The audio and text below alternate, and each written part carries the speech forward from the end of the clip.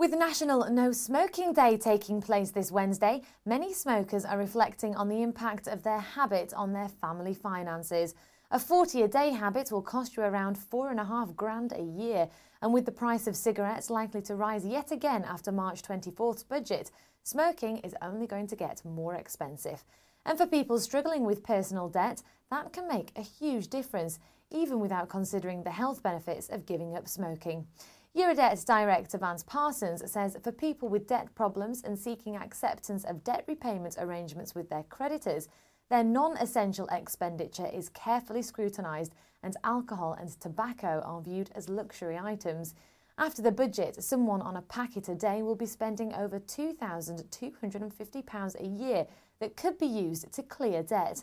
Excessive expenditure is always discussed by the debt advisor at face-to-face meetings when assessing which debt solution is most appropriate.